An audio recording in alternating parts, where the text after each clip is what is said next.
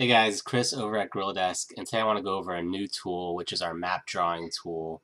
This will allow you guys to visually reroute batch move jobs from your map to your calendar very quickly. I'm going to show you how it works. So first you're going to open up your map, and on the map now you're going to find that you have a new tool here called the drawing tool.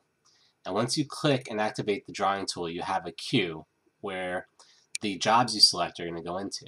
So for example, I can, once I've selected the drawing tool, my cursor changes into a plus button for me to start to plot points to draw around a new grouping of jobs. And once I do that, those jobs end up being selected and go right into my queue. And then from here, I can drag from the top of the queue over to the calendar to place them on a new day and or someone else's schedule.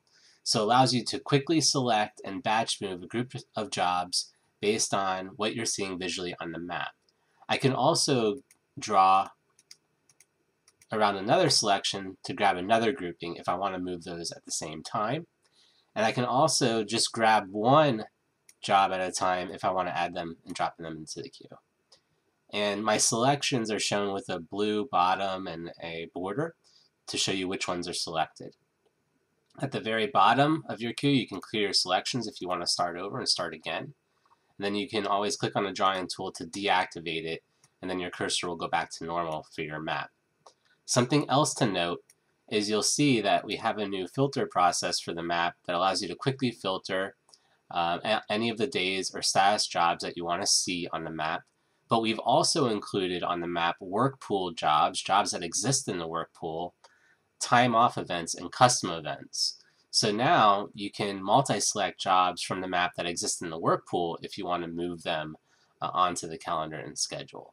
And work pool jobs are indicated by the icon here. So if they have the briefcase icon, like this one right here, then you'll know that that one's coming from the work pool. So it's not scheduled on a specific day.